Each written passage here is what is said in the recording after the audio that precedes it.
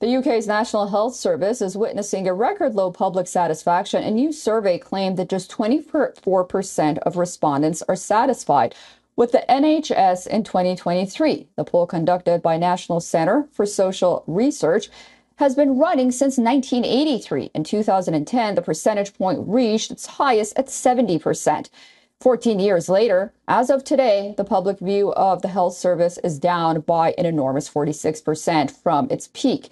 And according to British Social Attitudes Survey, 52% of respondents are dissatisfied with the NHS.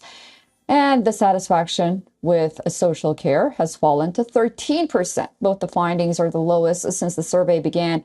National Centre for Social Research polled more than 3,000 people across England, Wales, and Scotland.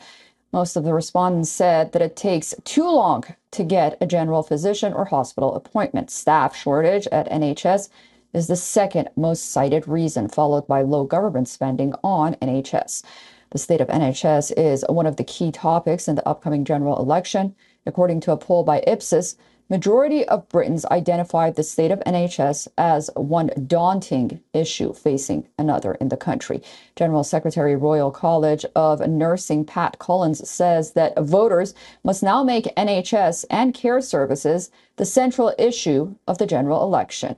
Meanwhile, a spokesperson for the Department of Health and Social Care, the NHS, claims that progress is being made, while adding that government is slowly achieving its goal of reducing the waiting list. Now, earlier, we put this question to our correspondent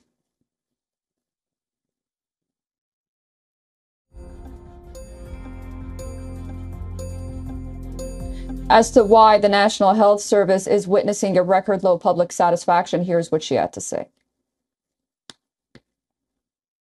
Since this poll began in 1983, just 24% of people are satisfied with the health service offered by the United Kingdom government, something that is funded by taxpayers in this country.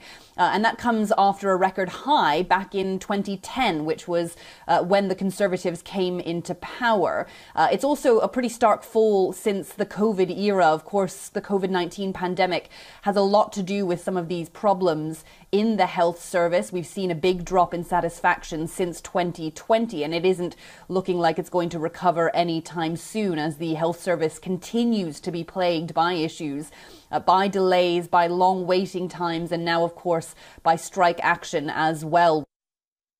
For all the latest news, download the WION app and subscribe to our YouTube channel.